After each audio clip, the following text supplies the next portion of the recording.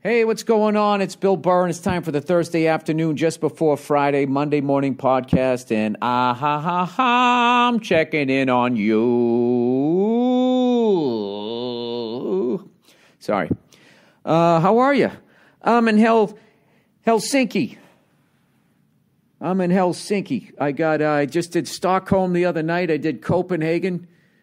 2 shows the night before, and fucking Iceland on Monday. Been having a great time. Joe Bartnick coming over here like he's always been over here. I actually asked him, because he's been crushing so hard and so not like in his head, you know, about being over here thinking, oh, I'm going to do a joke about ducks. Do they have ducks? Do I need to say canard? He hasn't been doing any of that shit, and he's been killing. So I asked him last night, when we were in Stockholm, I was like, how many times you been over here? And he goes, Europe? I'm like, yeah. And he goes, never.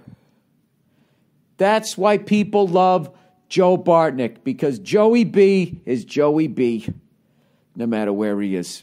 Yeah, he's been killing. And I've been having some good sets over here, trying out the new shit, the Race Against Time. You know, I heard Joe Rogan say the other day that he put in 6 months of work and he's got a new hour that he's happy with, you know, because his special came out. And, you know, I don't know. I get like amped up when I hear shit like that. But, so I'm trying not to jump the gun. If you guys are, if you want to hear my process about building a new hour is I usually dump this shit I'm most sick of first. You know what I mean? And it's a weird time. It's a weird time for your act. Because what happens is you get really excited about the new stuff, and then the old stuff still works, and nobody's really seen it yet. But you know you're getting rid of it. So you feel like, you ever go on a date with somebody, you know, and you know you're going to break up with them? And you're out to dinner, and she's just like, you want dessert? And you're like, no, let's wrap this up.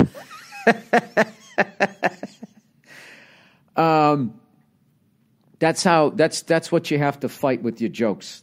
Like, you start trying to wrap them up, and then jokes that were funny are now not funny because you're trying to rush through them. So I kind of figured that out the last couple of nights, and had some great shows. And I don't know. I did Stockholm last night, and some of the stuff people said to me on the stage was making me a little nervous, where I was like, you know, I said something. I'm not a big political guy, but I've been doing this joke over here where I just go, you know, and as you all know, in America right now, we currently have our greatest president of all time, you know, and people usually laugh because generally speaking, they don't like him. And it was sort of quiet. And there was a couple people who just went like, yeah, woo. I was just like, really? And I hung out with some people afterwards, and they were kind of saying that, I mentioned during the show, I was saying, this is nothing against people from Stockholm. They just let me know where people are kind of at. And they was saying, I go, can I ask you a question? I go, is this bullshit going to start up again over here? And they kind of got a little uncomfortable, like, and kind of said, yeah. I don't know if they were joking or what. The bullshit meaning another world war. I don't know. It's weird. Then I kind of talked to some people afterwards. And granted, I only talked to 2 people, and it was their opinion. But they were saying that it's just kind of getting, like, racist or whatever. Not like it ever went away. I don't know. People are fucking awful. But those 2 people I talked to were nice. And you know something? 90% of the fucking people that I talk to are nice. And, you know, the rest are like racist or like hardcore feminist. You know, just people you can't even have a fucking conversation with. Astoundingly ignorant to walk through the fucking world thinking that you have all the answers and you're going to be the one that solves it. How long have people been on this planet? I don't know. When did Jesus die? Fucking 2,020 years ago. Then you had, what, like 500 years before him? Is that what it was? You know what? I have no idea how long people have been on this planet. Hang on a second. Let me look that up. How long have people...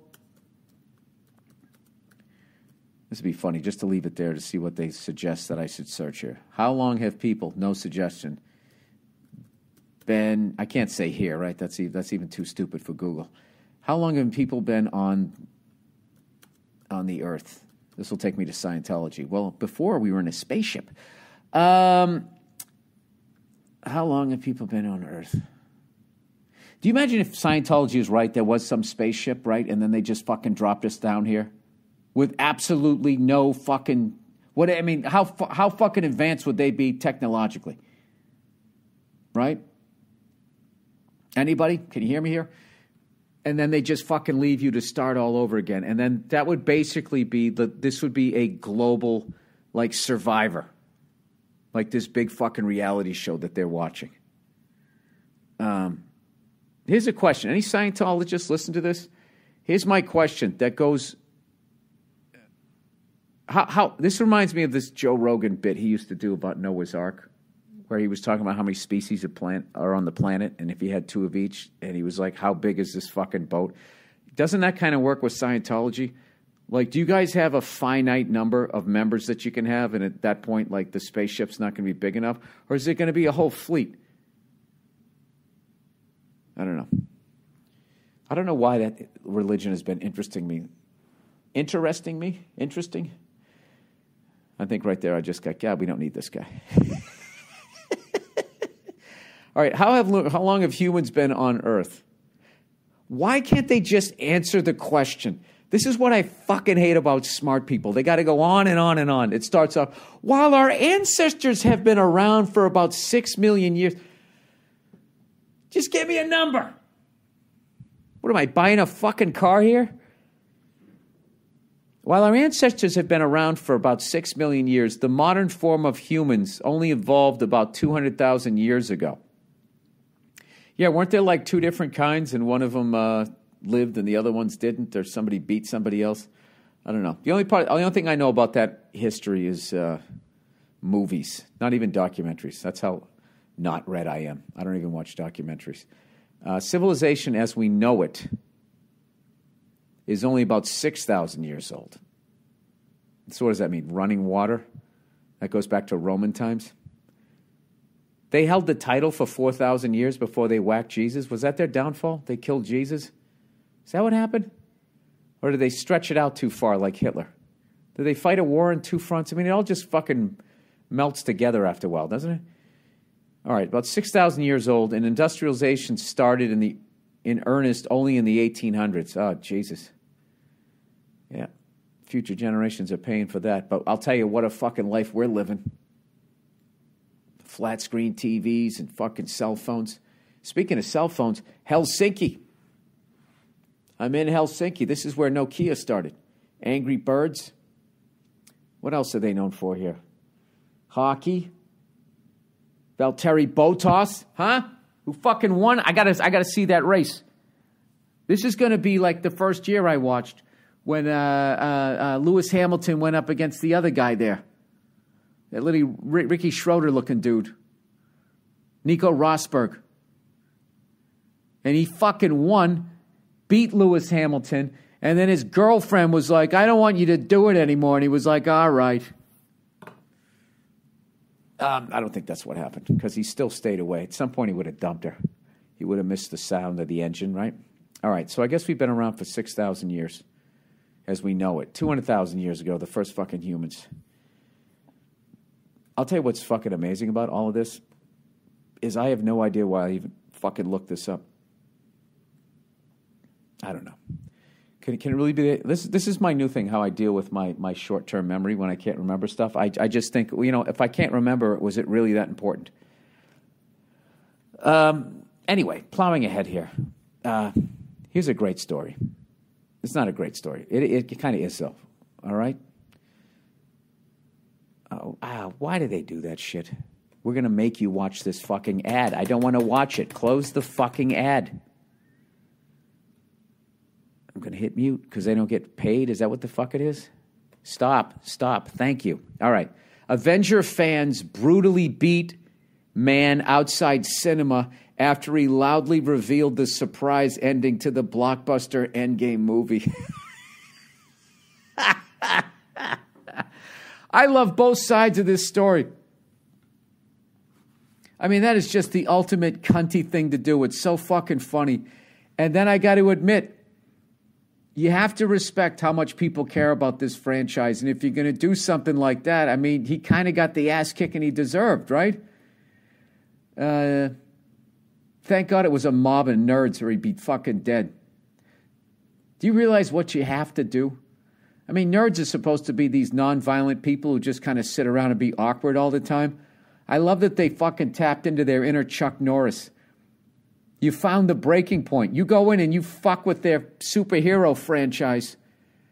Look at them. They turn into their caveman selves from 200,000 years ago. Look at me sounding smart all of a sudden.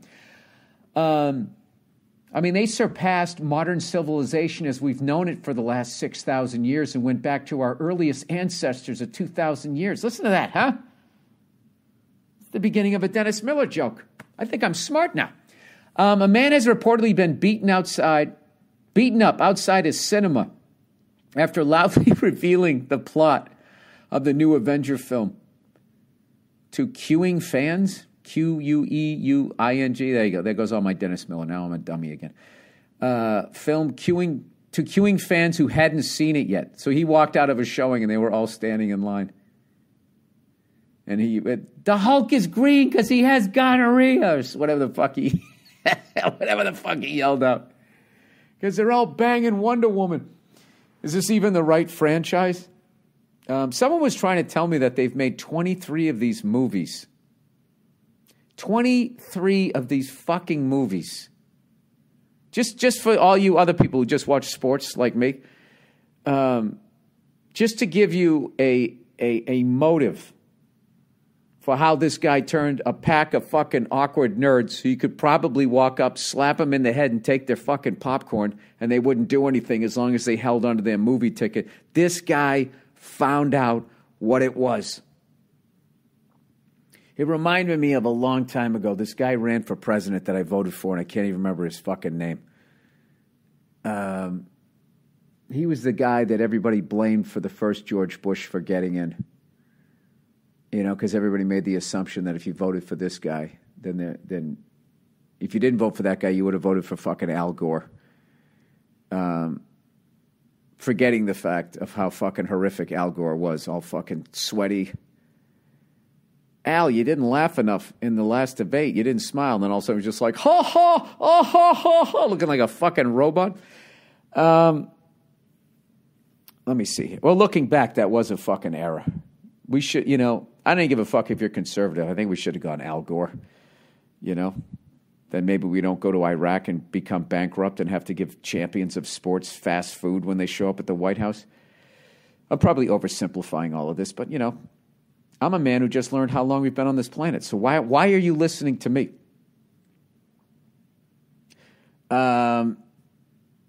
All right, what the fuck am I talking about here? Yeah, so this guy found the fucking... So anyways, they've been made 23 of these fucking movies.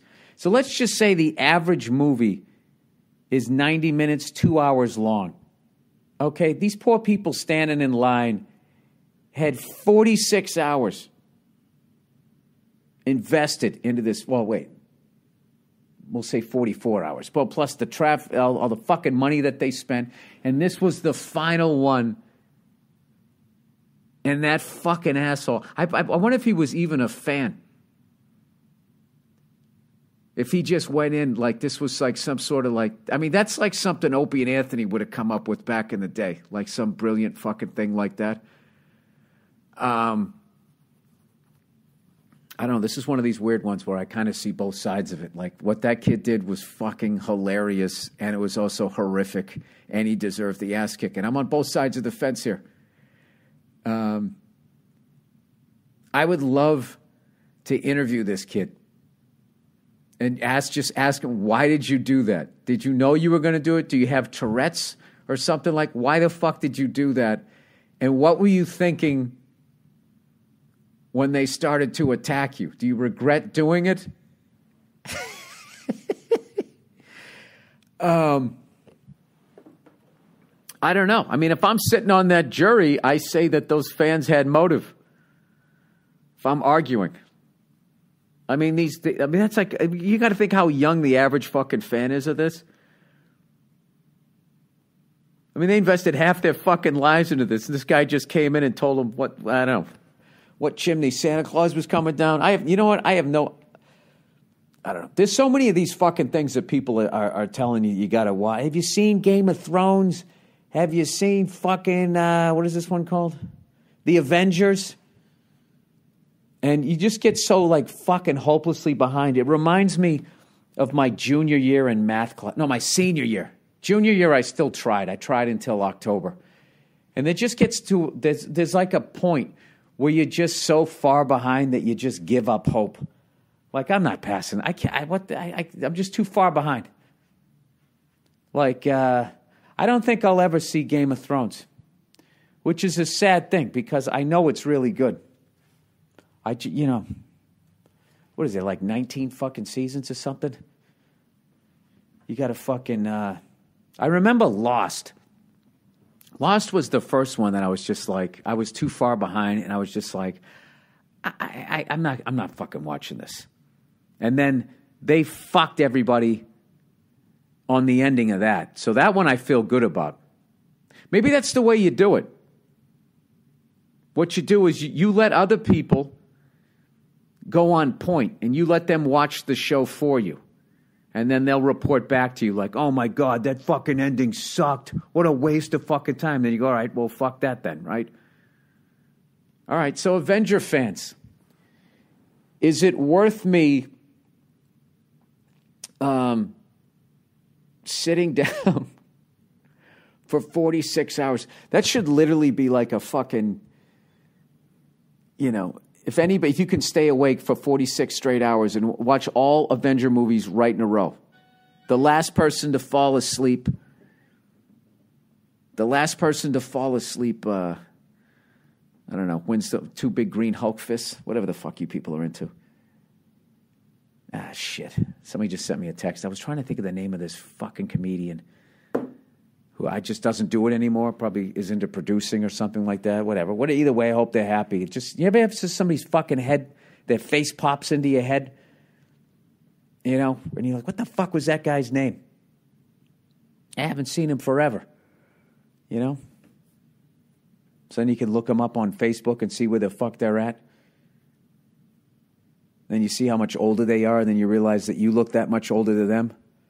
And you don't recognize any of the people that they're with. And it's like, did I ever even fucking know that person? Then you just start thinking, like, what is it all about? What the fuck am I doing out here? Is this what my life is? Going to beautiful cities for 17 hours? And then getting on another plane and leaving?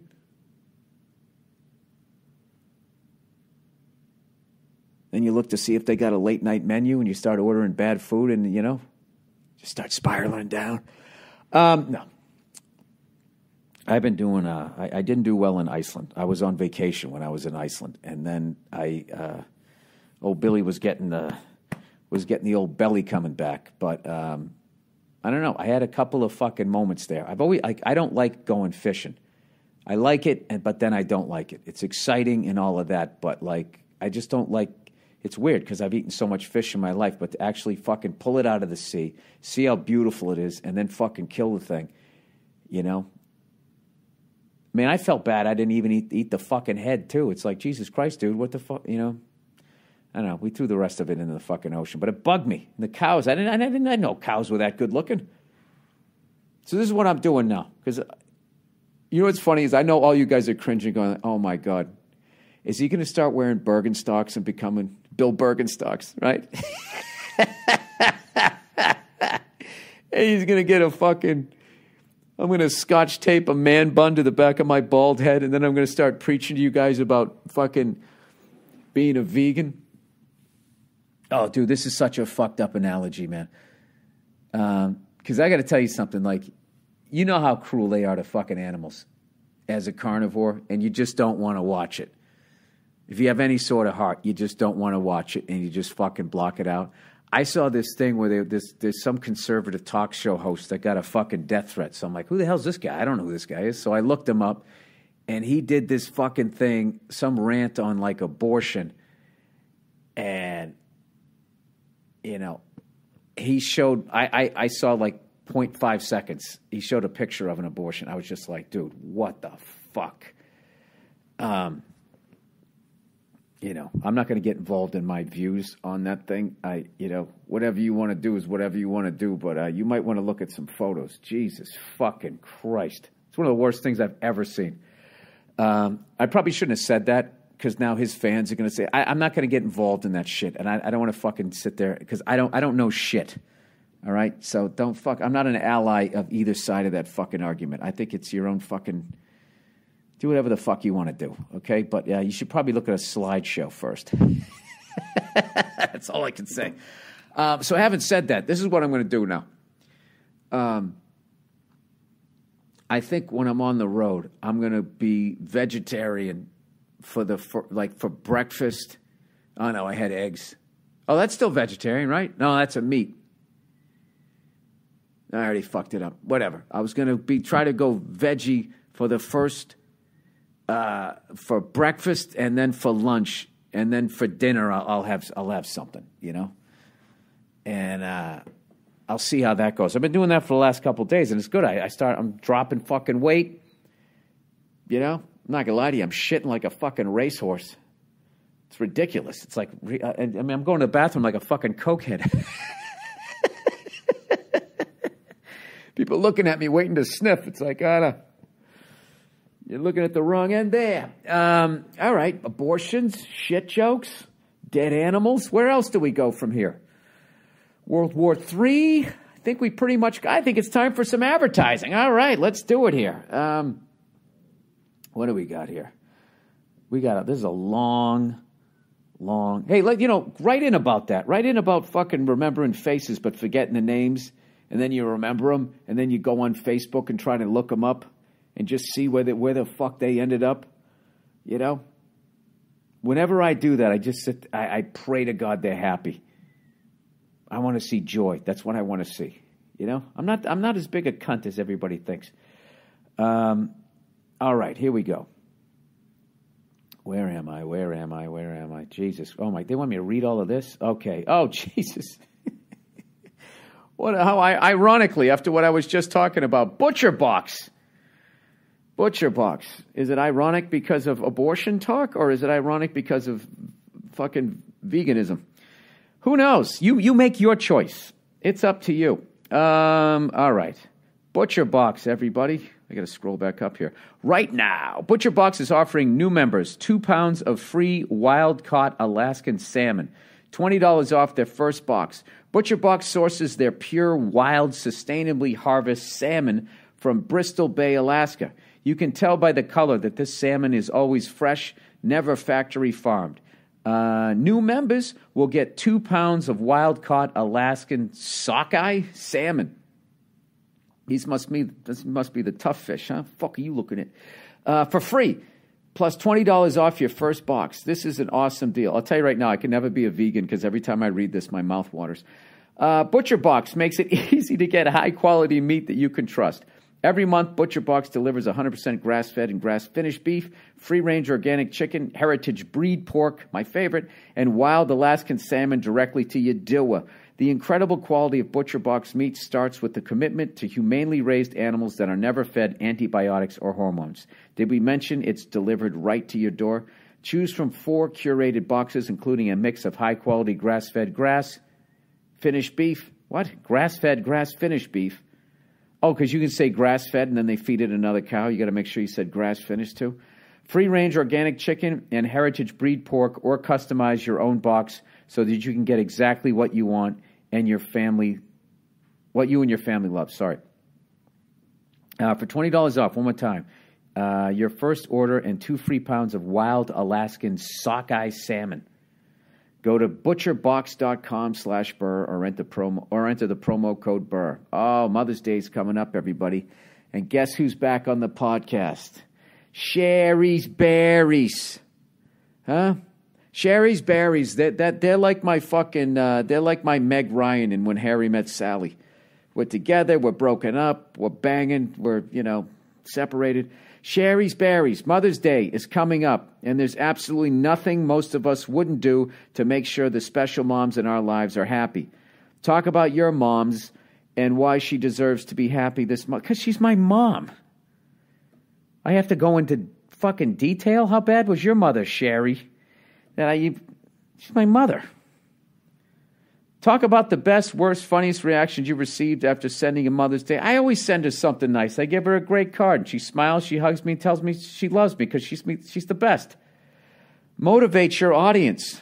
I know what I'm doing. Talk about your... Oh, Jesus Christ. Sherry's Berries has special Mother's Day berries designed just... They're like Michael Douglas in that fucking movie. Don't dance! It's like you're telling me... I know what to do in the fucking copy. Sherry's Berries has special Mother's Day's berry designed just for mom that are topped with chocolate chip, pink shimmer sugar, and swizzles. Describe how much these gourmet goodies would make the special mom in your life smile. Well, I think she would like chocolate chips the best, I would think. I hope she would, wait till she brushed her teeth afterwards before she smiled, to be perfectly honest with you. You choose your delivery date to ensure mom gets your gift of Sherry's Berries exactly when you want her to, and your satisfaction is always guaranteed. Don't wait until the last minute on this one. Visit berries.com to order today.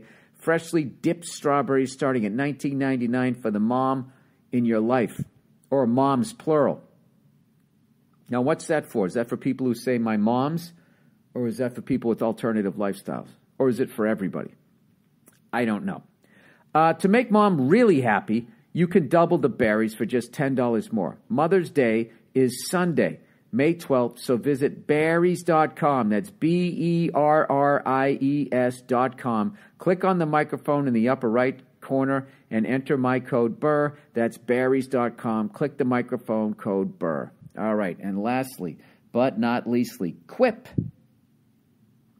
The new Kids Quip has the same 2-minute timer and guiding pulses as our original version, with no childish gimmicks so they can brush just like a grown-up. Motivate your audience. Talk, well, what the fuck is it? It's a toothbrush? I was never an electric toothbrush guy. You got to do it. If you have the regular ones, your gums, you brush your gums away, is what happens. And then you get a periodontal fucking issue, right? And then you're going to get decay, and then your teeth fall out, then you have stomach problems, and then you die. So I think you should get this toothbrush. How was that, Quip? Kids, the new brush is the same as our original version, just tweaked for size down mild. Oh, they got them for kids now. I'll have to get my daughter one of these. If you sent me a free one, maybe I could talk a little more informed about it. Wink, wink, nudge, nudge there. Kids are inspired to brush better and more often with oral care that looks and feels like the products the adults in their life use. And they're proud to use Quip. Help them develop a grown-up routine without childish gimmicks. Kid-friendly features like a small brush head, watermelon anti-cavity toothpaste, and rubber grip handles in colors little ones will love.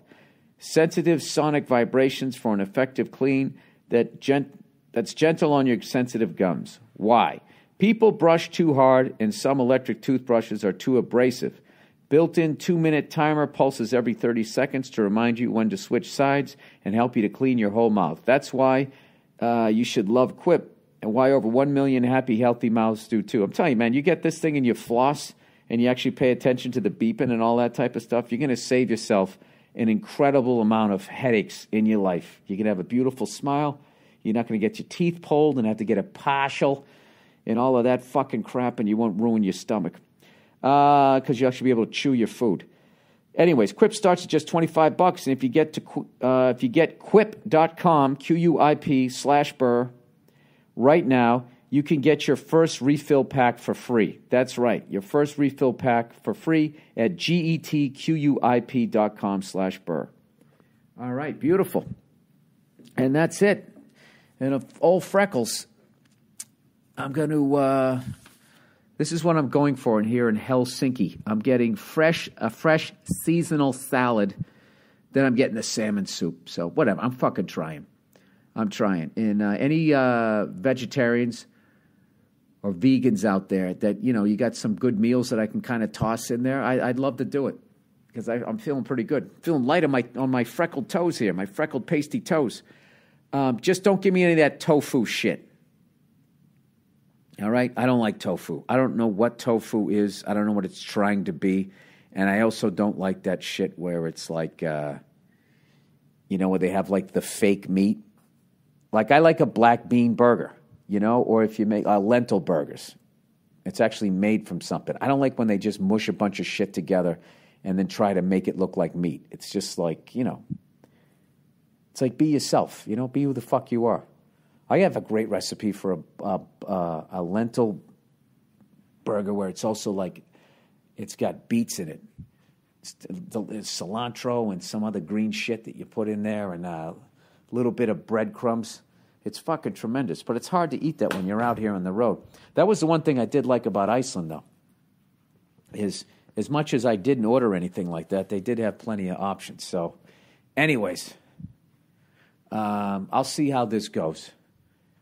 I think I'm always going to eat meat, but I think I'm going to do it like once a day as opposed to like fucking 3 times a day.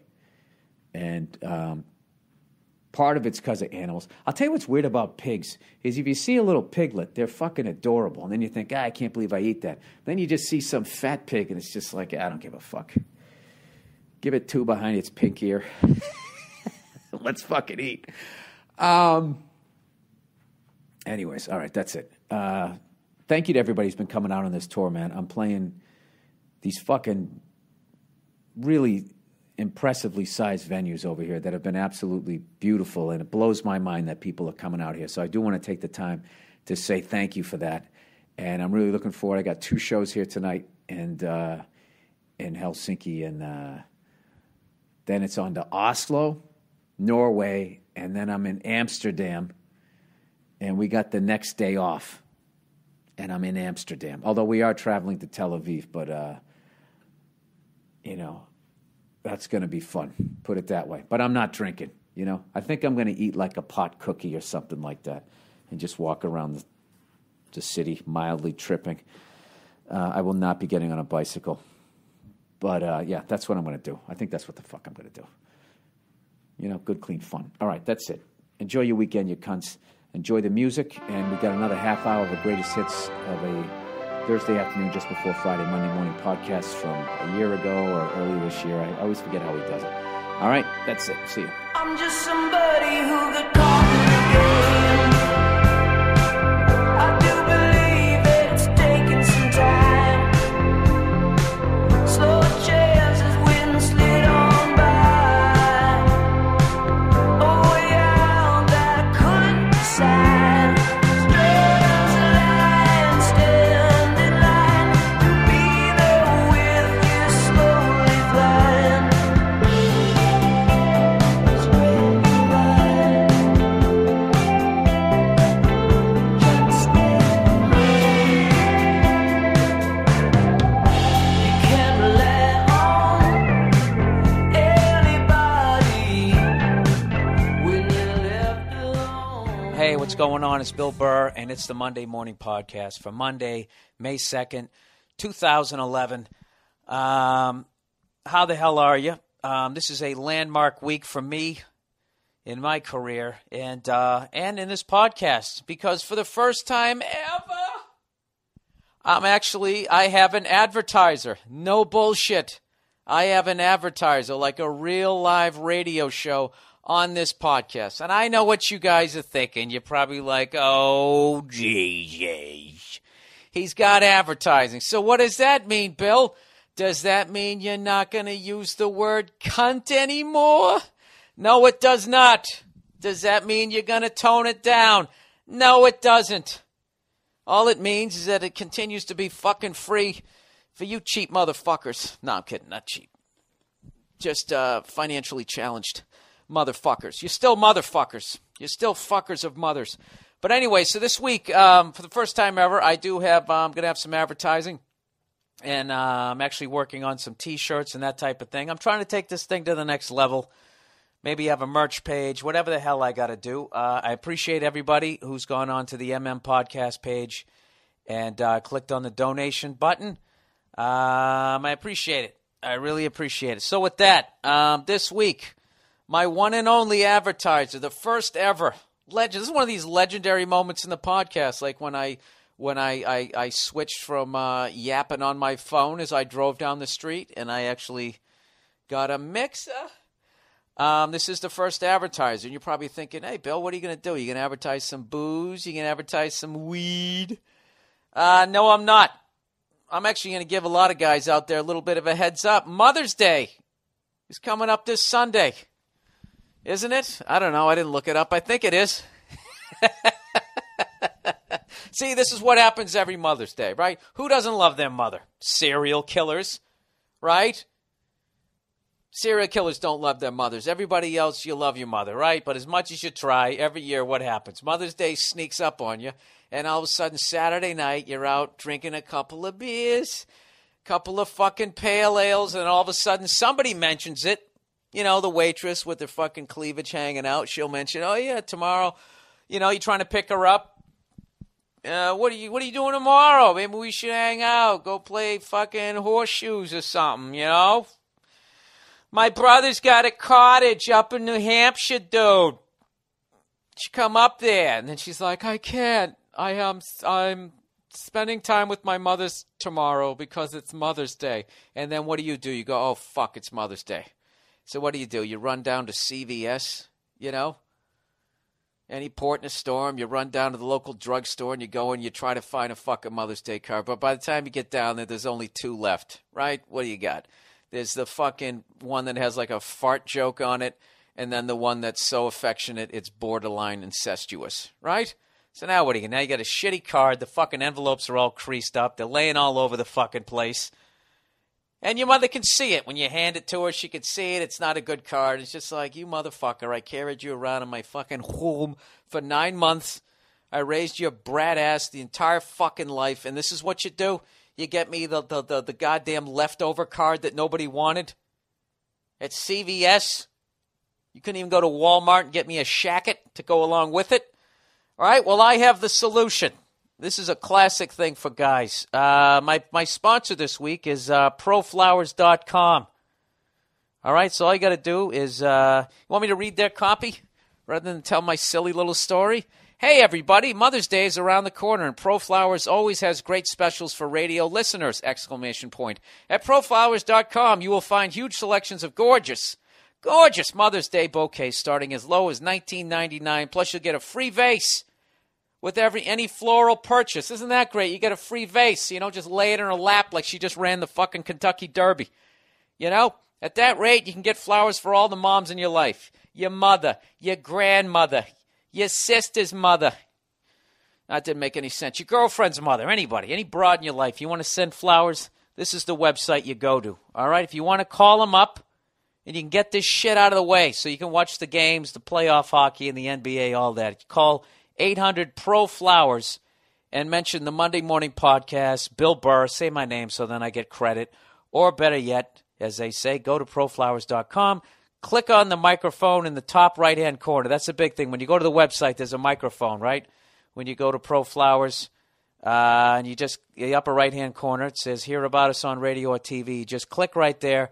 Then you type in the password, which is my last name, B-U-R-R. Pick out some flowers, bang, zoom. They fucking send it right to your house. You hand it to your mother. You take out a ukulele. You get down on one knee. You sing her a song, and you're done. The next thing you know, you guys are both drinking booze. Right, there you go. See, wasn't that painless? Told you a little funny story. I read the copy. I got it out of the way. So seriously, guys, if you want to order those things, you know, if you want to do it, go to proflowers.com. There's a microphone right in the corner. You click on that. You type in the password, Burr, B-U-R-R, and I'll actually get the goddamn credit. All right, there you go. And with that, let's get on with the podcast. All right, that was like old school. The host of the show was doing it like in the 1950s. You know, this is the Crest Toothpaste Hour. Hello, folks. Are your teeth falling out of your head? Did you not notice? Because you've been in a mine for the last 20 years and you don't belong to a union. Thank God for Crest. It's got fluoride, soon to be in your drinking water, so you're a lot more lackadaisical, however you say the fucking word, and you're less likely to question authority. I am in New York City, people. You're probably like, why, Bill? Why are you in New York City? I'll tell you why. Me and Joe DeRosa and Robert Kelly, you heard last week, our film debuted in the prestigious Tribeca Film Festival, and I went to 2 of the screenings. I'm going to another screening tonight, and I got to tell you something. That is the most nervous I've ever fucking been. I'd have to go back to the first time I did Letterman, or maybe the first time I even did stand-up. Just the feeling of like, what if this goes bad and I have absolutely no control if it does? And fortunately, it went well. And I got to tell you something. I don't say this too often. I was really proud of it, you know? I knew we didn't pull any punches, but when I saw it, watching it with the crowd was a whole different vibe. Plus, watching it up against some of the other movies, you know, I was really nervous because their movies were great, and some were really serious, and I was just going, oh my God, how the hell is ours going to hold up against it? And fortunately, it did, and we've had a great festival, and tonight is the last night. And I got to tell you, people, I have never been more tempted to booze since I quit boozing than this goddamn week. But I got 200 days coming up. I didn't want to fuck that up. And then once I go over 200 days, that's it. I'm just going to fucking, I think I'm just going to pull myself out, you know, like Cal Ripken. I'm just going to say, all right, to hell with this shit, you know, fuck it. What more do I need to prove? It's not like I have a drinking problem. I just have a huge head problem. Do you guys know that that's really the real reason why I quit? Not because I was getting drunk, coming home, blaming my day on Nia, slapping her around on a kitchen table, and then later taking out a fucking frozen box of peas and putting it on the side of her fucking left titty because I gave her a fucking uppercut, right? That's not why. It's because I already have a giant head, a pumpkin head, as some of the people on the internet have said. Which always makes me giggle. That's why I quit drinking. I just got sick. There's something like, look, who's kidding who? You hit middle age, and I don't give a fuck. You just don't look as good. But there's no reason to help it along. You know what I mean? It's pure vanity. That's why I fucking stopped. And, you know the deal. You know, when the broads, they fucking hit middle age. They've squeezed out a couple of fucking kids. Now they resent anybody who has free time, you know, because they made a decision to take a hot one right between the fucking legs. You know, that was your choice. I want one. I want to have a kid. They're so cute. And then they have one, and then they're a bunch of fucking... It's Mother's Day this week, everybody. Let's not lose sight of that. This is going to go bad. Oh, Jesus. Yeah, mothers are they're fucking pains in the ass. That's another reason to go to Pro Flowers. Just give them a bouquet and shove it in their face. All right, already, we got it. You regretted your decision, and I'm a fucking reminder of it. So anyways, I'm already picturing Pro Flowers people listening to it. That's just you know, is this groundbreaking way of selling flowers? Because it seems weird to me. Anyway, I'm talking about how people age, right? So what do women do, okay? Then they have a couple of kids, and they're so fucking goddamn busy, all right, that not only do they not have time to do a sit-up, they don't even have time to fucking wash their hair anymore.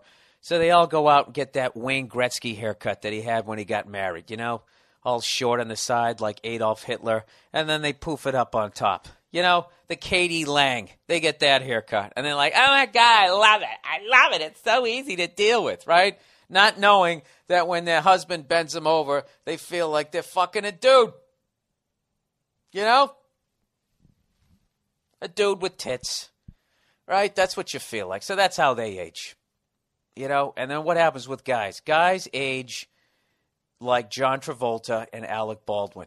It's very rare that a celebrity will actually just continue to fucking eat and booze and do what regular people do and just allow themselves to age the way regular people do. You know that shit.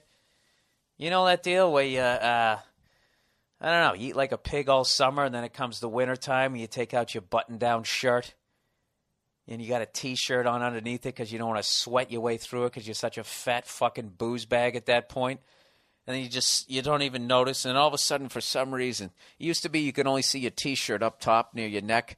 Now you can see it in between, like, each button because the fucking fabric of your button down is stretched so goddamn far.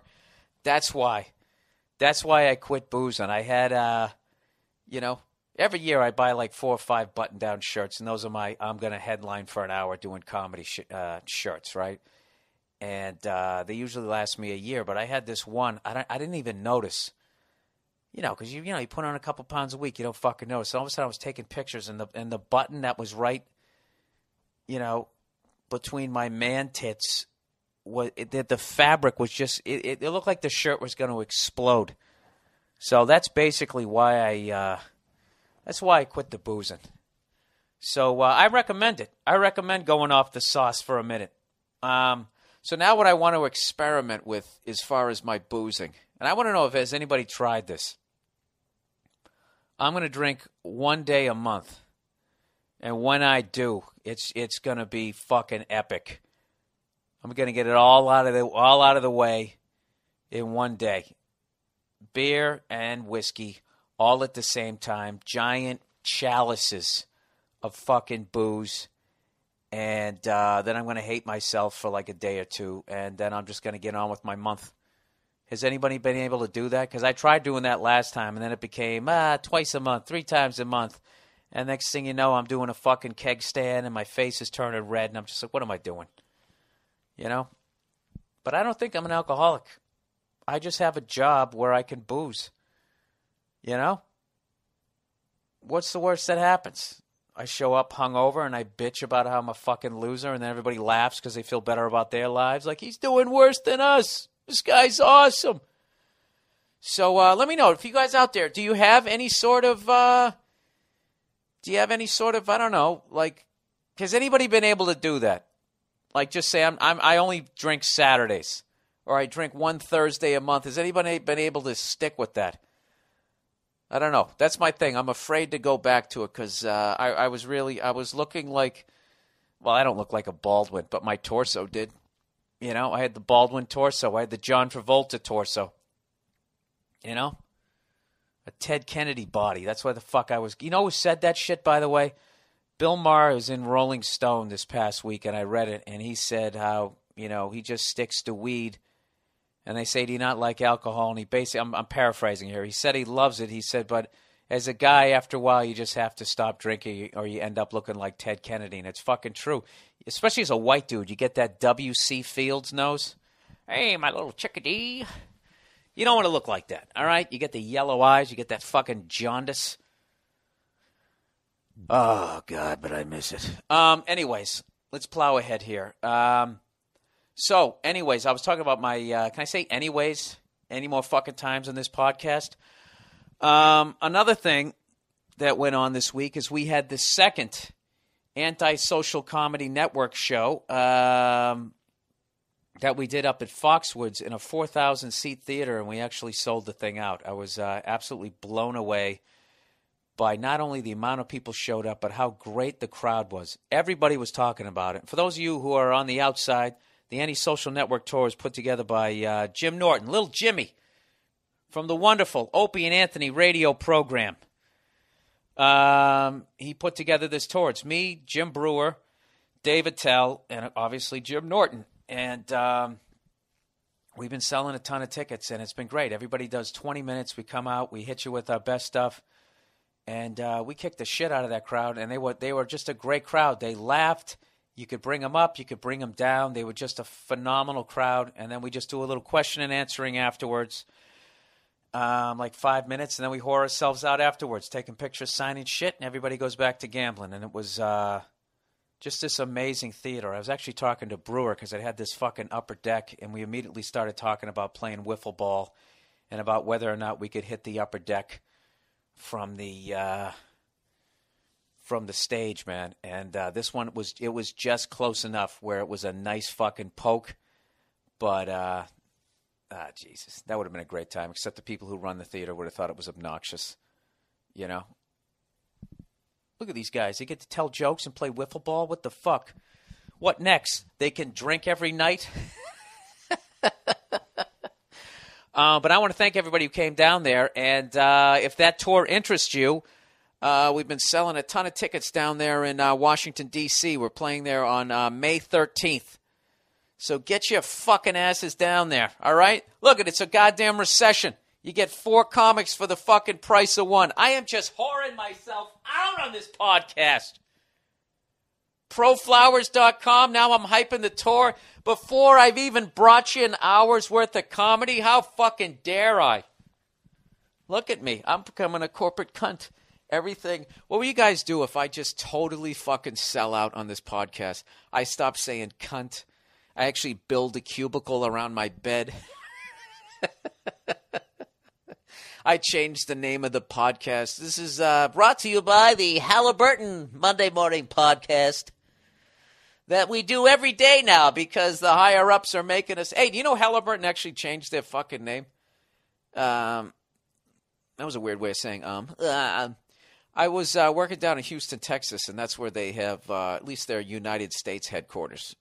And they used to have this giant sign as you went to George Bush International, go fuck yourself, I love the Illuminati airport down there.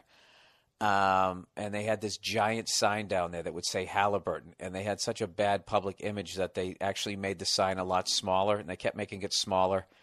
And then now they've just finally changed their names to like, Grandma's Cupcakes or something like that. Something just completely pedestrian. It's funny. I don't even know what they do. Isn't that typical? Isn't that just typical of some whiny fucking cunt? I have no idea what they even do. What do they do? As far as I know, this is my layman's understanding of what they do is basically they say to the Pentagon, well, you guys blow it up and then we'll rebuild it.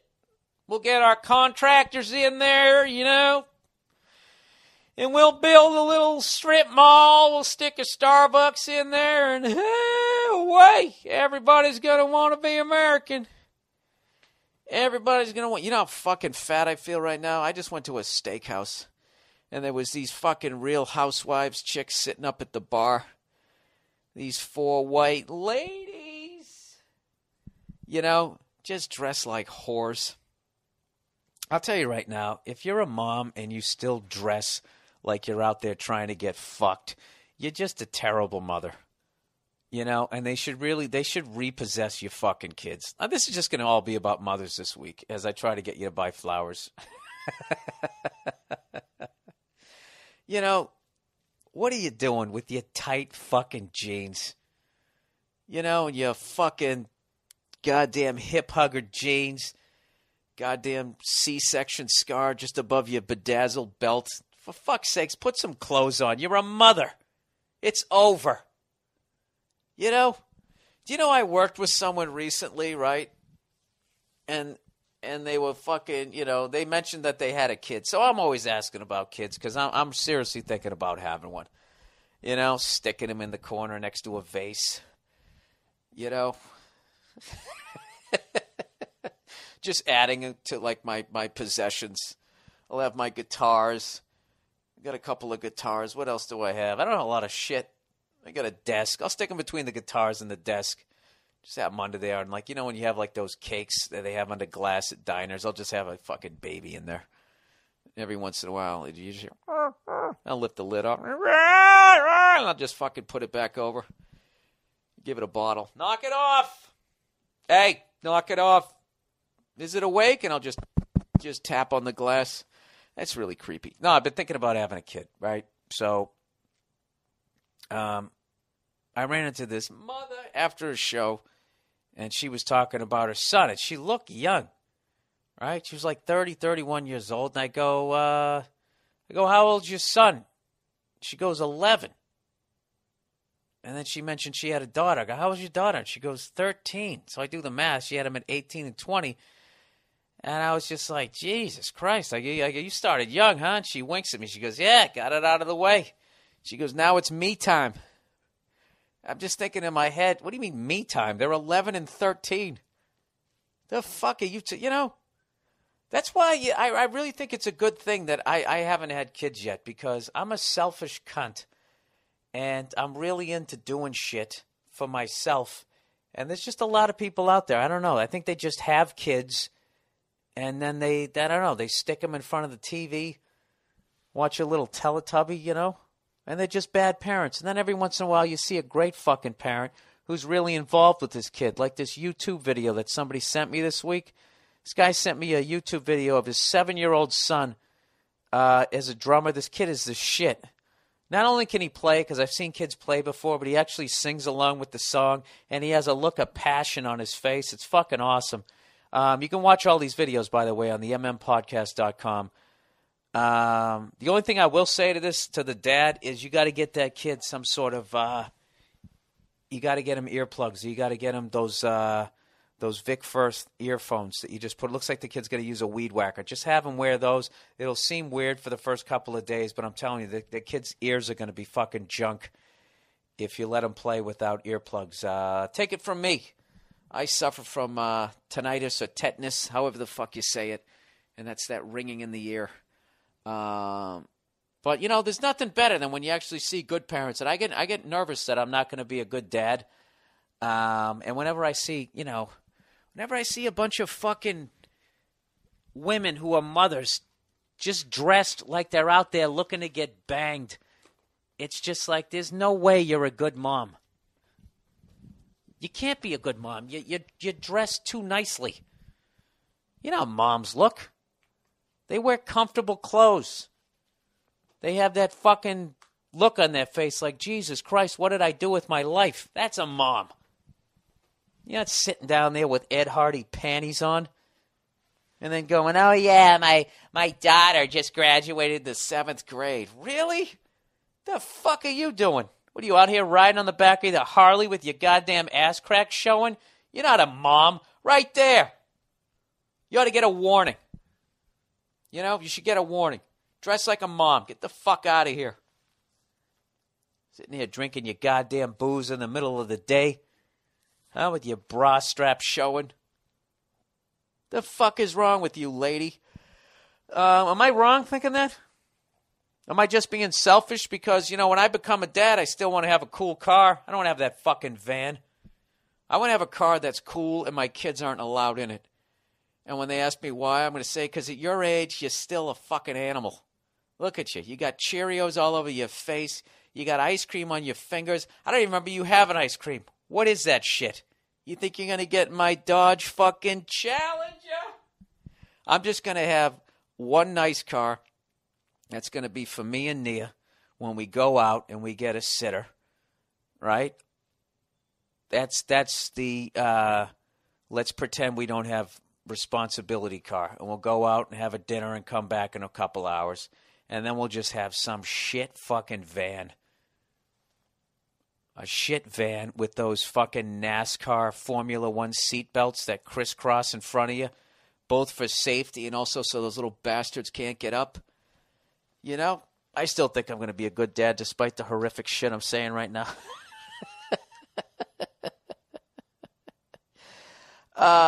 Somebody sent me a great... by the way, my special is still showing, still streaming on Netflix, by the way. I want your guys' opinion. I'm thinking the next time I do a special, I'm sending my special directly to Netflix. Because I think when I send it to channels where they have commercials and they censor it, you're not getting the full-on ignorant Bill Burr experience, are you? You know?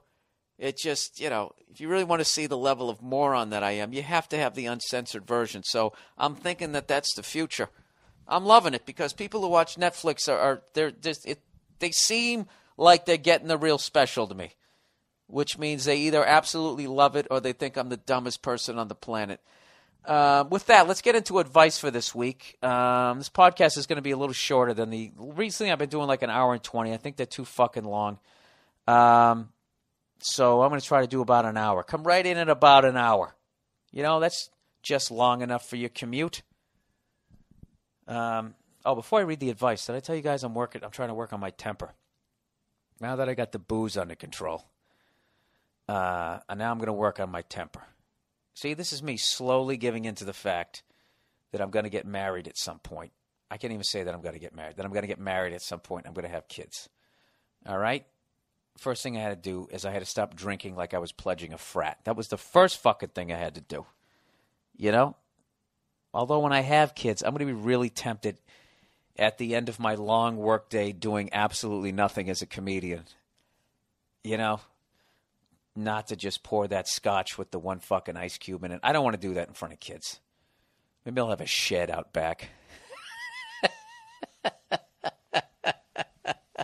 And that's where I'll do all my boozing, right? And then eventually, you know, I'll think that I'm fooling everybody, and then I'll have a bottle in the back of the fucking half bathroom in the basement, you know, in the back of the toilet. And then everybody will know I'm boozing, and then eventually when they have the intervention, it'll be out there in that shed.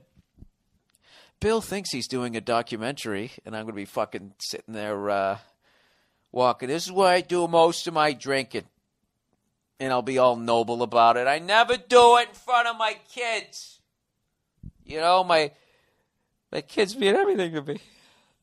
You know, and eventually I'm going to stop. Right? And then I come walking in there.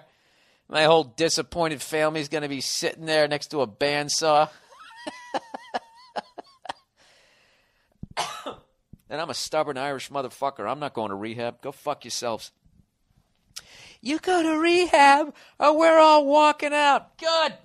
More booze money for me. I don't know what the hell I'm talking about right now. Have you guys been watching the playoff hockey? Congratulations to everybody's team who moved on. The San Jose Sharks, the Detroit Red Wings, the Nashville Predators. Who would have thought? Who would have fucking thought? Who the hell are they playing out there? Kings are out. Ducks are out. Oh, Vancouver. And then over in the East, who won? Jeez, I don't know. Who won series last week? Tampa Bay Lightning, Washington Capitals, Philadelphia Flyers. And I think that's it. I think that's those are, oh, wait a minute. Oh, Jesus, I almost forgot. The Boston Bruins beat the fucking Montreal Canadiens. Oh, was that enjoyable. What a tremendous series. Round of applause for playoff hockey. It went 7 games like you knew it was gonna. And I thought it was a tremendous series. Although I was a little disappointed with certain members of the Montreal Canadiens with that bitch level of hockey. That fucking Hammerlick. Jesus Christ. I thought he was in some fucking slapstick movie. What was he doing out there? Anytime you fucking skate, the wind of you skating by, the guy would just fall down. How funny was it when what's-his-face, the Bruins announcer, I can never remember his name, John whatever, when he goes, Hammerlick goes down like he was shot. Get up! I'm not a fan of that over-the-top sort of fucking announcing, but that was so fucking called for when he said that. It was fucking ridiculous, but it was it was a phenomenal series, and I knew it was going 7 games, and I was hoping we were going to win. I'm not even going to talk shit, you know. I'm not even going to talk shit. Whenever you play the Canadians, their fans, even if their team sucks, they take them to the next level. It was a fucking awesome series, and that fucking Subban guy, man, is the shit. That guy's a star, and I love the way he plays the game. I even love that annoying shit he does. I love it. He's a gamer. He's just trying to knock you off your fucking game by being a cunt. I love it. And he can play the game. And that fucking goal that he scored to send it into overtime that was just a fucking laser beam. But I got to tell you, there is some sort of unwritten NHL rule that if the Montreal Canadiens are down by a goal in a deciding game, I don't give a fuck whether you committed a penalty or not. You're going to be short a man. How many fucking years in a row can they do that for that team? It's ridiculous. Wasn't it enough that for all those fucking decades they got first shot at every French-born Canadian player? Wasn't that enough that they had their own draft pool in a 6-team league? They're so fucking overrated with their goddamn history. And I love that when Bruins fans talk to them now, all Canadian fans have is their history. What's the historical playoff series record? Yeah, that's right. Go back a quarter of a fucking century since the last time you dominated us. You fucking French cunts. You got nothing. You haven't dominated us since 1987. It's over. It's fucking over. Now, if you want to trash us for not winning a cup, I don't have a dog in that fight. We're fucking horrific. It's It's pathetic. We haven't won in almost 40 years. You're 100% in the right. But if you're going to try and sit there and act like you're in the way, you're not. Go do your fucking homework there, Frenchie. All right? We've played you guys 11 times since 1988. We've beaten you 7 fucking times. You're 4-7 against us. We beat you in a 7-game series. We beat you all 3 overtime games. And last time we played you, we swept you. Won the last 2 games at home. So I don't know what the fuck you're talking about. And Dan Shaughnessy, you lazy motherfucker. If you're not going to watch hockey, stop writing about it. You know that son of a bitch, when we won in Game 7, he still figured out a way to shoehorn in the curse of the babe horse shit that he always writes about. There's nothing funnier than watching Dan Shaughnessy write about hockey. He knows nothing about it. He started bringing up Johnny Pesky, Ted Williams, Bucky Dent. The man can only write one fucking story. If there's not a ghost, a goblin, or a specter in it, he doesn't know how to write the fucking article. It's fucking ridiculous. Why don't you address the real problems, Dan Shaughnessy, like how the Bruins resented free agency? Not only didn't play the game, they fucking resented it. They didn't want to fucking pay anybody. Why don't you talk about that? Or the Canadians drafting first pick of every French-born Canadian player. Why don't you bring shit up like that as opposed to sounding like you're pitching a show to go on after ghost hunters? Oh, somebody get that guy a hot comb and a fucking book on goddamn hockey. All right, let's plow ahead here. Advice for the week. I promised these guys I was going to read, now that I've said cunt 20 times, I promised that I was going to read this thing 3 times during the podcast. So we're at the halfway point, everybody. Open yourself up a beer. Go sharpen a fucking pencil at your cubicle or whatever the hell it is you do there. Once again, people, Mother's Day is this Sunday. All right? Don't be a douche. Just go to proflowers.com. Click on the microphone in the upper right-hand corner. When you type in the code, write BURR. So I get credit on my podcast, and just order some flowers. You'll get a vase, you get the whole damn thing, and then all you got to do is take her out to the IHOP. You get her some pancakes. What is she like? Eggs Benedict? Just do something like that, or have your fucking broad do it. But this is the thing. Look, if you're a lazy bastard and you want to look like a good shit this year, you could bang it all up. You go right to Pro Flowers. Buy some for your mother, buy some for your girlfriend's mother, and buy some for your grandmother, all right? Then everybody in your life with a vagina can shut the fuck up for a fucking... Seriously, you know what I mean. Guys, we don't like to shop. I should really stick to the copy here. Mother's Day is right around the corner, everybody, and Pro Flowers has Mother's Day bouquets starting at $19.99. Visit proflowers.com, click on the microphone in the top right-hand corner, and type in my password, BURR. Get her a bouquet of flowers. Get her a goddamn vase. Hand it to her. Tell her you love her. She's only going to be around for so goddamn long. You know it. I know it. You should be doing this every damn year. Every fucking year. All right? You go there. You take her out to Denny's. Pour her a bowl of cornflakes at that point. If you got the fucking flowers and the vase, don't be a cheap bastard on this one. You got to get the vase, too. Like I said, don't lay it in her lap like she just rode a fucking horse. Okay? You get a vase. Women love shit. All right? And vase it's just another thing. Oh, my God, he got a vase with it. He really does love me. All right, that's the commercial at the half hour. See? Look at this. Look at this. I'm getting the information in. I'm keeping it funny. I'm still saying cunt. This is phenomenal. All right, advice for this week. Dearest Bill, my entire life I've jumped from one long relationship to another. Oh, Jesus. At the ripe age of 30, I've started to see a pattern. Good for you. There you go. That's right. You've seen a pattern. Now, see, people, this is how you improve your life. Rather than blaming others, it's like being a comedian. How many times can you bomb and saying this crowd sucks? At some point, you got to look at yourself. You gotta go to the mirror and look at your fucking booze bag, freckled face like me a few months ago, and say, "Listen, I gotta lay off the booze. And I gotta work on my act here." So this is what this guy's doing exactly. You keep pulling fish out of the same poison pond, and you're getting tired of it. Good for you, sir. Here's the pattern.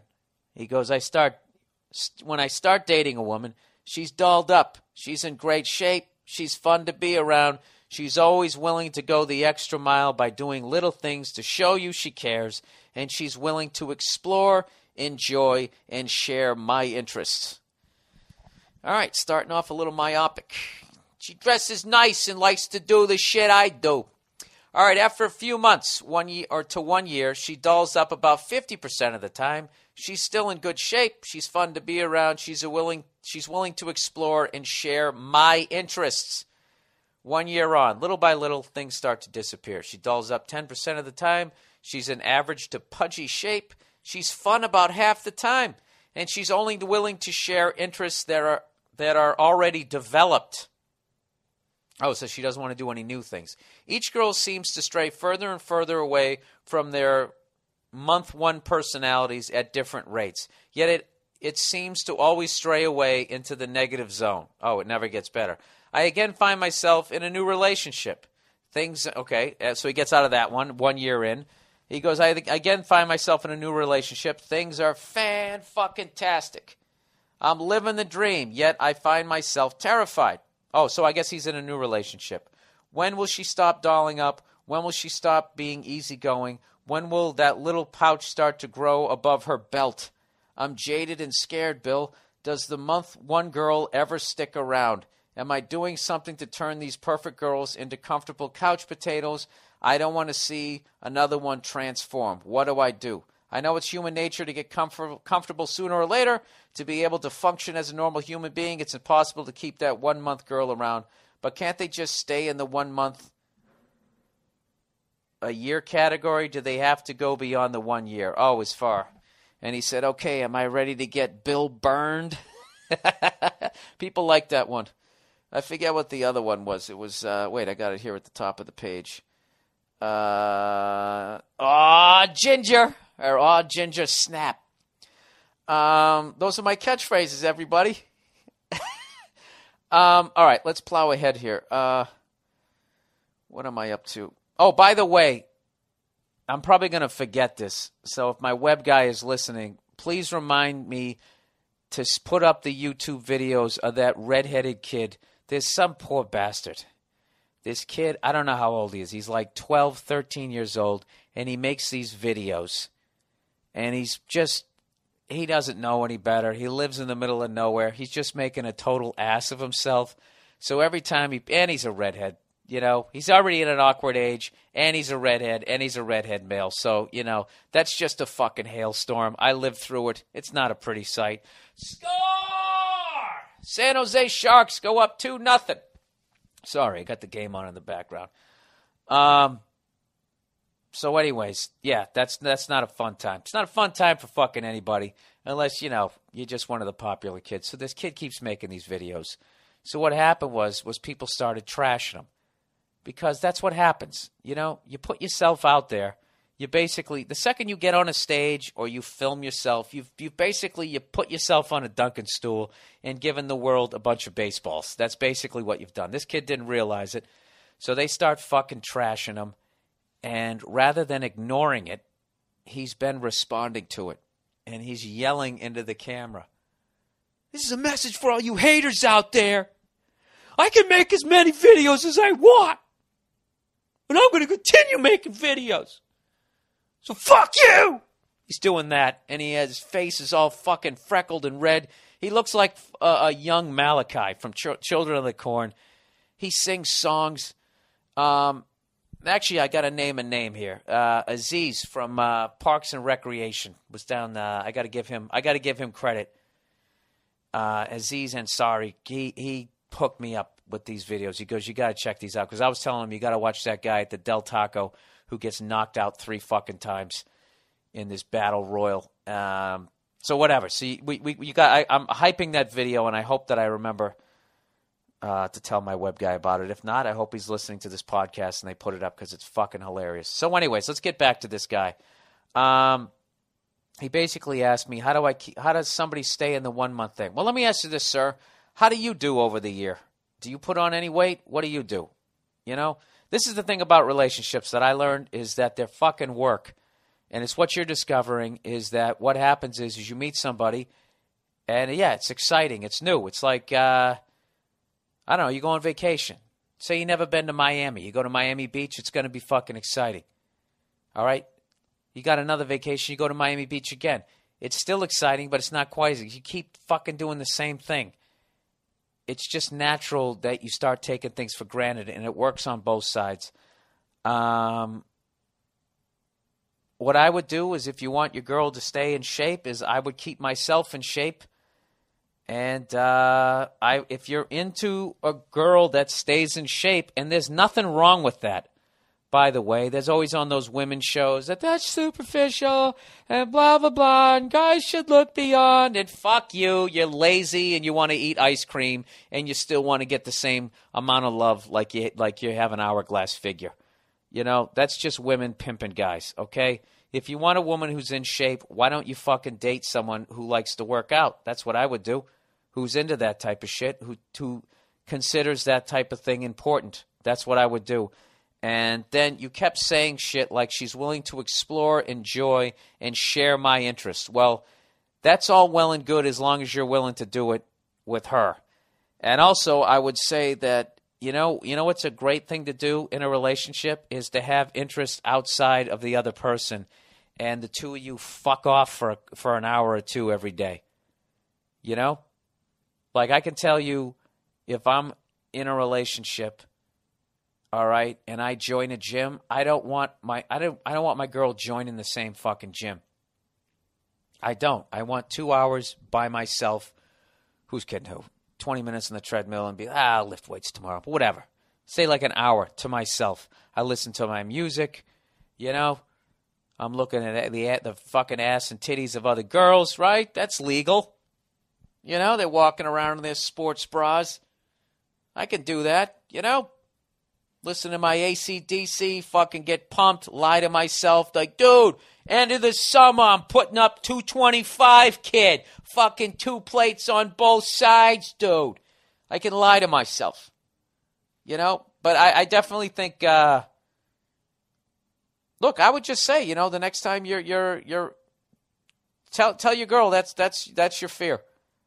Said, you know, look, I just keep being in these relationships and everything just sort of winds down. Everybody, you know, people are in good shape.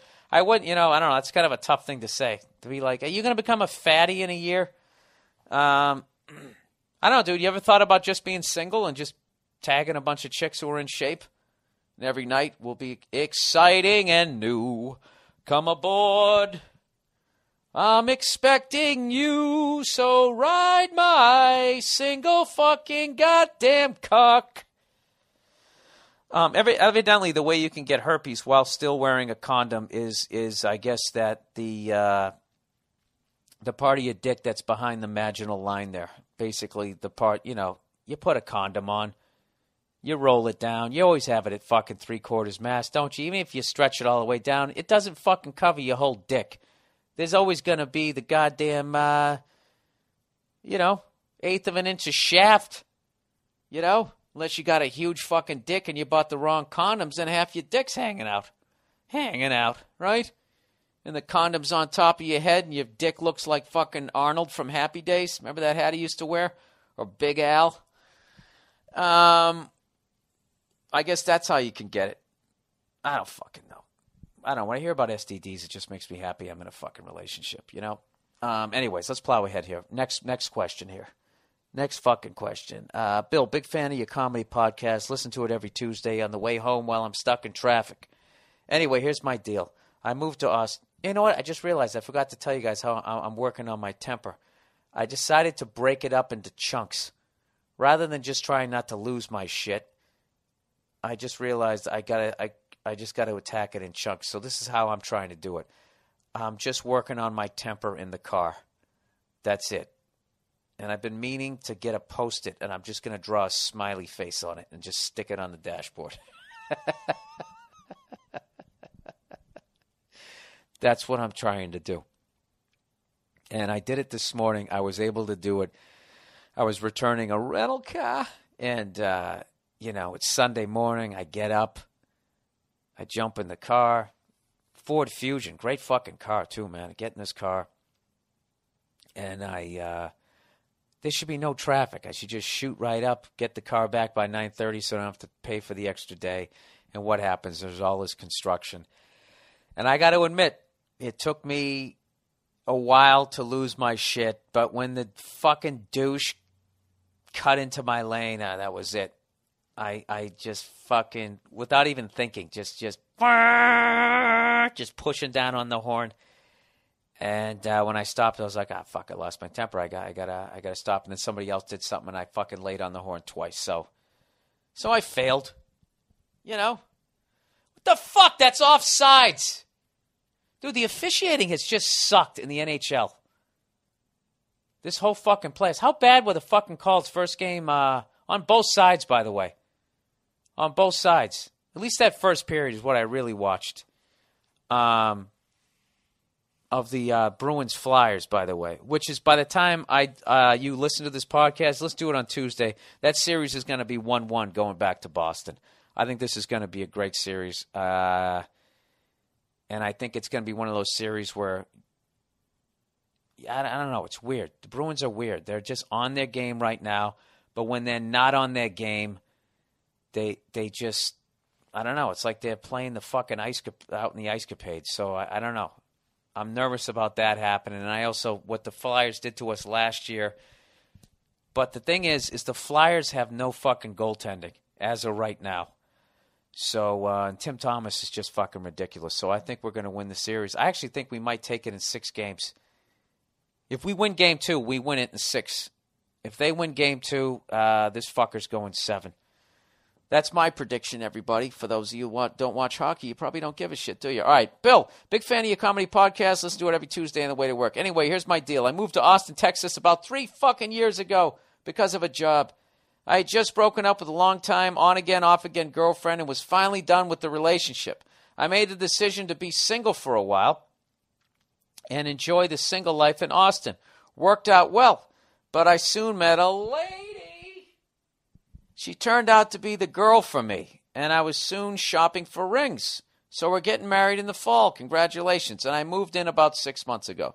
You see, my girl is a real hard worker, as am I.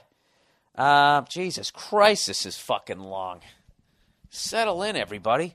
No one has ever given us anything in life, and we both worked hard to earn what we have. And because of our hard work, we both have successful careers.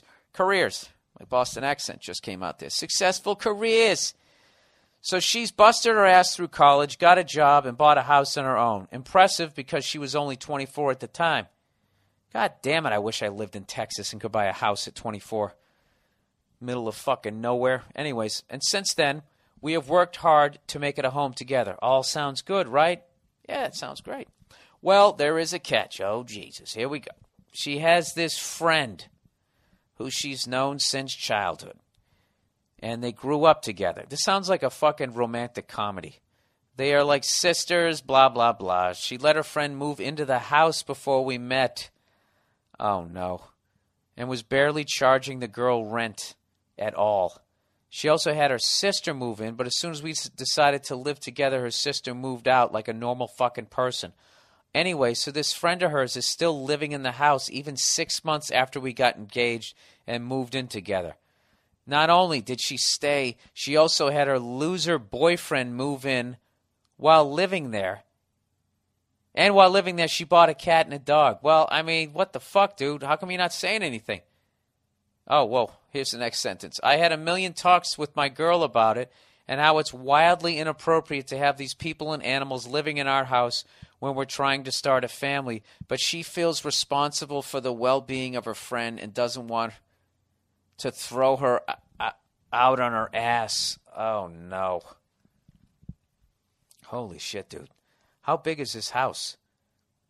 Anyways, eventually I talked my girl into sitting down with her friend and her boyfriend and kindly tell them it's time to start looking for another place to live.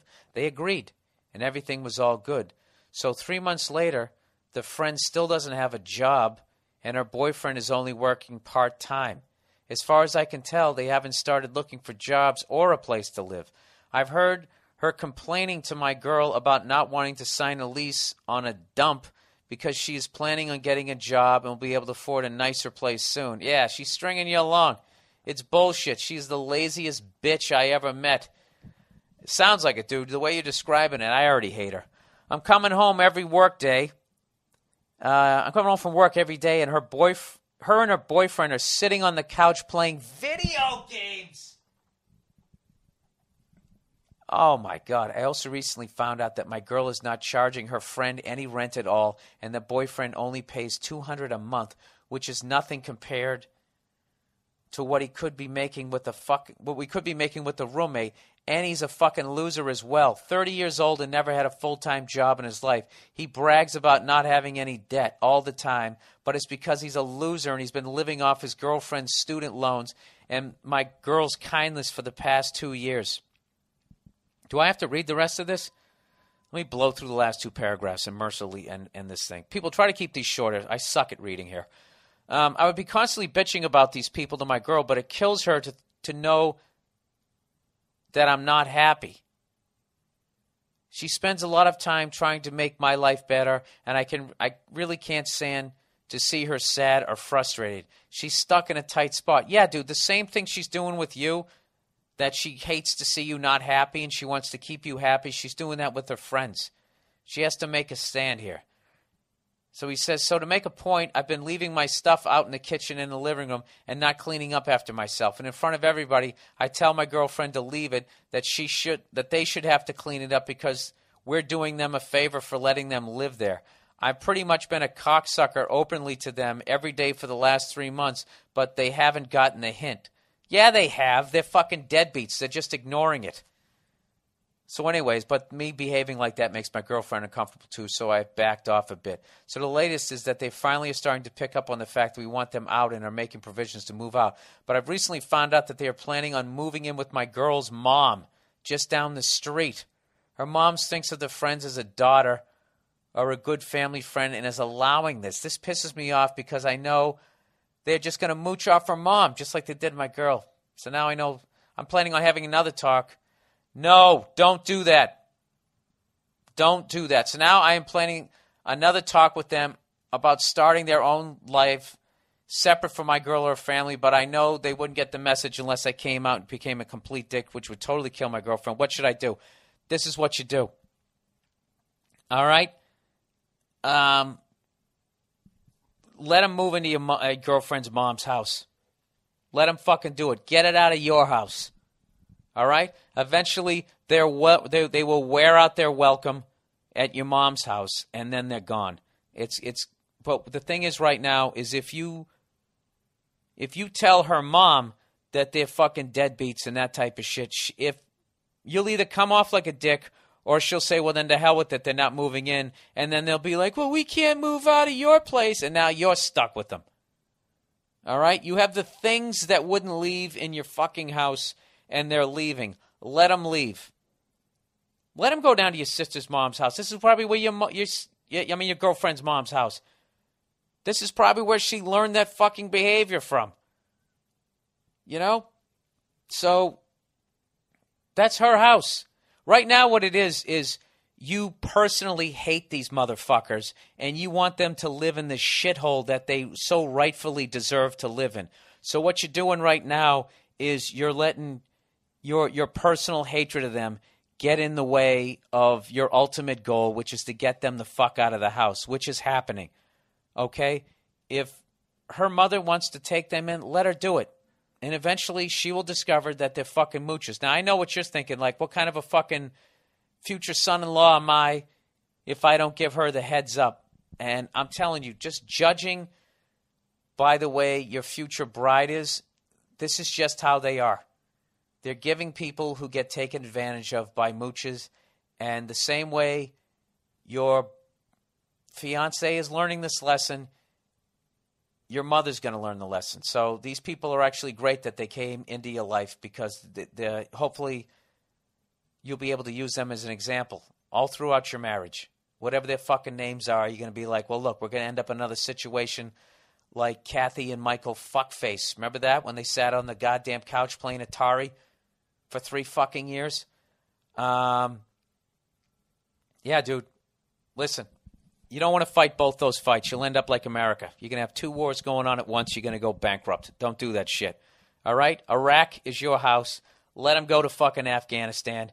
Don't fucking worry about it. Or vice versa. We went into Afghanistan first. I don't know how to fucking say it. I don't read. I don't give a shit. Douchebag of the week, by the way, is Hammerlick from fucking the Canadians. That guy's an all-star, man. He knows better than that. Flopping around out there. Like he's on fucking I Love Lucy or something, doing a Carol Burnett show, doing a goddamn sketch. Get up! All right, last one I'm going to read here, everybody. Coming up on an hour, keeping this one nice and tight. Hey, Bill, I love your stand-up comedy and your podcasts are freaking hilarious. Thank you very much. I love what you're doing, and I hope you keep doing it. Thank you. I'm a junior in high school, and I really have a problem with my mom's boyfriend. Yeah, I would think so, for the obvious reason, but we're not going to get into that because you're too young to talk about it. I don't know what to do because my mom used to be really cool, and she would really listen to me when her boyfriend wasn't around. Now when he comes over, she makes me cook my own dinner, which isn't that bad to do, but the fact that she ignores me and listens to him more than she does to me is what really gets to me. This guy can be a real asshole to me and my mom. Oh, Jesus Christ. And the thing is that they fight all the time, and yet they're still together after 5 years. You can tell a douchebag when you see one, and this guy really takes the trophy of #1 douchebag in the country. All right, you know what? Fuck that. Douchebag of the week is the dude dating this kid's mom. He even yells at my mom sometimes, and I felt the urge to confront him one time, and my mom is the one who gets mad at me for trying to defend her. I feel like this guy has changed my mom from a nice, cool mom to one of those reality show moms who don't really give a shit about their kids. Yeah, see, this is why you got to be careful who you let into your life.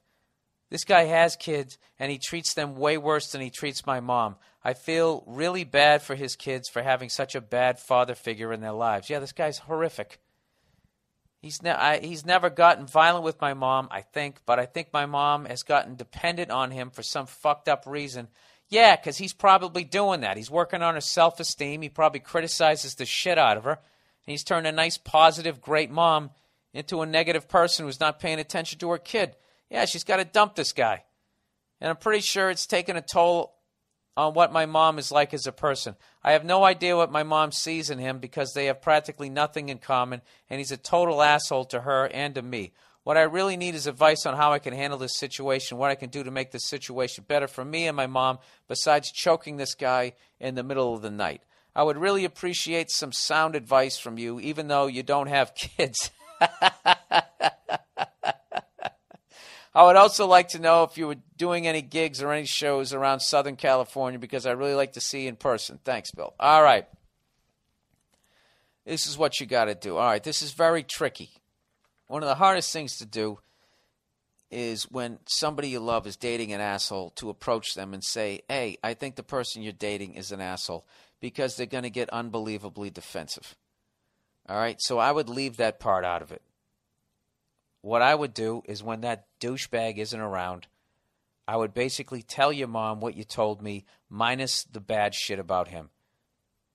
Just say, listen, I just feel like, you're not listening to me as much as you used to. Tell her you love her. Tell her she's the greatest mom. And just tell her that you felt like you used to be closer. And that you're feeling like you're not as close as you used to be. And that, you realize that her time with her boyfriend is important. But I'd like to have, schedule some hang time with you guys. And you know what? When you guys are out there having a good time, maybe she can, slowly turn into that person she used to be. And then eventually you kind of trick her into talking about that guy. And let her be the first one. This is down the road. Let her, once you guys, have your hang day. And I'll tell you right now, if that guy gets in the way, which he probably will try to because he sounds like an insecure douchebag, that if you guys are actually hanging out, there's a lot of like little Mussolinis running around the world. They just don't have the fucking charisma and the right cataclysmic moment in history to take power. So what they do is rather than ruining countries, they just ruin families. Everyone that they come in contact with. So that's what this cunt is like. And he'll probably try and take that time away from you guys because he'll be convinced. Because in the back of his head, I bet he knows he's a fucking asshole. Or he's a paranoid psycho and he thinks everybody's talking about him anyways, which, of course, you attract what you fear in life. So I think just keep it about you and her. Tell her how great she is. Mother's Day's coming up. It's perfect. And just say, listen, I'm getting older. These next few years are going to fly by, I'd like to take advantage of this time. Let's spend time together. You know, just you and me like we used to. Just one day a week. I respect your time with your boyfriend, but, you know, one day a week. I'm your son, for Christ's sake. We can do this. And like I said, during that time, that douche won't be around. It'll be just the two of you. I bet the old her comes out a little bit. If you do it once a week, it's like therapy. And like I said, eventually you let her bring it up. Let her bring up what that guy's an asshole. You know, he's kind of been a dick, you know what I mean? You just kind of sit there like, yeah, I do know what you mean. And just respectfully call the guy an asshole. And as far as choking that guy in the middle of the night, don't do that now. Don't do that. Wait till you're like high school years, you know. Wait till you hit your growth spurt, you know. You start filling out. You start throwing the weights around. That's when you do it, you know. Take a nice karate class. Go with the submission hold. That's what I would do. You know, you choke them out. They just go to sleep. You know, there's no concussion. There's nothing like he just takes a little nap. I'm not advocating violence. Wink, wink. All right. YouTube videos of the week. That's going to be the podcast for this week. Here's the YouTube videos for this week. I already hyped that amazing 7-year-old drummer. Fucking awesome. These are all going to be on the mmpodcast.com, the official fan page of the Monday Morning Podcast. If you'd like to donate, all right, to the podcast, there's a donate button right on the right-hand side of the homepage, right underneath the Facebook, Twitter, and all those logos. You just click on donate, whatever you want to give me. I don't give a fuck. $1, $1,000, I don't give a shit. I'll fucking take any of it. And anyways, all these YouTube videos will be up there. Next one, greatest dance number ever filmed, according to Fred Astaire, who was considered the greatest dancer of that time. But he was a phenomenal dancer. But he was also a white dude, so he had an advantage, like the Montreal Canadiens getting first pick of every French-born Canadian fucking player. That's what white people were in Hollywood back then. But during this time, you know, and I think this is really cool that Fred Astaire said this. Shows you what a cool guy this guy was, that he gave a shout out to the Jesus Christ. Where the fuck's the video now? What did I do? Oh, Christ, what did I do? That's not the right one. That's not the right one. There's a fucking... Hang on a second. What the hell did I do here? All right, greatest... The Nicholas Brothers. Hope I'm saying that right. You got to watch this video, even if you don't like all those fucking... So you think you can dance... So you think you can do a split and have your twat stick to the floor? You know, well, I'll be the judge of that. If you don't like those fucking shows, you got to watch these guys. These guys are unbelievable. It's called The Greatest Dance Number Ever Filmed. In the beginning, you're probably not going to like it. Cab Calloway's in there, scat singing. I fucking hate scat singing. I just don't like it. I don't think it's a talent. Scuba-da-bee-ba-boo, a-da-ba-doo-ba-da-bee. Shut your fucking face. Learn how to play the trumpet or shut the fuck up. I can't stand it. But once he's done and he does his little fucking head bop, and I never liked that fucking guy. I used to like him, and one time I read Miles Davis' autobiography, and he trashed Cab Calloway, saying that when he ratted somebody out for fucking having drugs on him, you know, which was basically the jazz musician version of those fucking assholes who ratted out actors for being potentially members of the Communist Party in the 50s to Joe McCarthy. So fuck him. But once he's out of it, all right, with his stupid conk, when he gets the fuck out of the goddamn video, watch these two guys. It's unfucking believable, man. Just the level of talent that these guys have is insane. All right, and then, you know, last week I hyped those videos about the new Planet of the Apes movie coming out. People send in some smart chimp videos. These things are fucking awesome. One is of a chimp. They stick a peanut in the bottom of this giant graduated cylinder. And I got to be honest with you, I couldn't figure out how to get this fucking thing out of there. And this chimp figures it out. I think we're actually going to facilitate them taking over the planet if we keep teaching them this shit. Or at the very least, being smarter than half the people in shop class. Then there's another video, another smart chimp trying to get them to work together. Human beings are so fucking stupid. There's scientists out there trying to get chimps, trying to get them to help move a heavy piece, this heavy rock, to get them to learn how to pull all in the same direction. Teach them that fucking skill. You know? So right there, they can get into your bomb shelter. Back in the day, if you had, oh my God, the fucking chimpanzees are going to rip my goddamn nuts off and my face off, you could go into your bomb shelter and close that fucking metal. They're going to teach them how to open it up. And then there's the last one, Steve Vai Acoustic. I know you're here. And this is, I totally respect Steve Vai. He's one of those guys he was a hired gun during the hair metal days, and he survived. He carved out his own niche. He never stopped creating, and he goes around, he sells out theaters. He's making his money. I told you guys that. My favorite behind the music of all time was Vanilla Ice because he still had his money. After seeing all those broke, I mean, most of the guys, a lot of guys still had their money. Motley Crue still had their money. I like that one. Aerosmith's was great because they still had their money. I just hated seeing I hate seeing people fail. I hate it. You know? Unless it's the Canadians, the Yankees, the Jets, or the Lakers. Dude, if anybody can tell me how the Lakers aren't going to win the championship this year with the fucking old-ass Celtics trading away Kendrick Perkins and the Spurs losing to the fucking Grizzlies, it's over. There is no fucking way the Lakers aren't going to win the championship. Score, Detroit Red Wings. I'm trying to jinx the Lakers by saying that because other than that, I don't think there's anything stopping them. So anyways, what the fuck was I just talking about? I totally lost my frame of thought. My train of thought. Or my frame of reference. Or in my world, my frame of thought. I'm a fucking moron. What the fuck was I talking about? It's gone, people. It's gone forever. That's how my brain works. All right, and the end of the podcast. Let's hype my dates. What do I got here? Coming up. Oh, by the way, I told you guys I was doing David Letterman. That is not going to be happening because, believe it or not, guess who got called back for another episode of Glee? Speaking of dancing. See, what you guys don't realize is when I sing on the podcast, I'm just fucking around. I actually have a wonderful voice, and I am a triple threat. I can deliver the jokes, I can sing the songs, and I can fucking, I can do a little shim-sham. I can dance.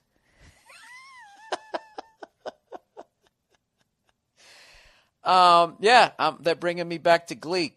And I'm actually doing a singing and dance number with that androgynous kid who hangs out with that fucking angry blonde chick. We're going to be singing I Want a New Drug, but we're doing the club version, so it's going to be really, really sexy. I'm going to be wearing one of those V-neck T-shirts that shows man cleavage. It's going to be awesome. So look for that. So I won't be doing Letterman because of that. And also, I'm going to be at the Antisocial Comedy Tour, May 13th in Washington, D.C. Go to antisocialcomedy.com for all your tickets and all the links. Like I said, these tickets are selling very fast. I don't know how long we're going to be doing this tour or how long I don't know. That's hilarious. I basically said what I wanted to say. I wanted to say how long this tour is going to last or how long we're going to be doing this tour, and I got right to the second one, and my brain just shuts off because it works in a straight line. Yeah, I don't know how long we're going to be doing this tour and how long this lineup is going to last, and I got to tell you, it's been a long fucking time since I've been on a show where I just stand and I watch the entire show.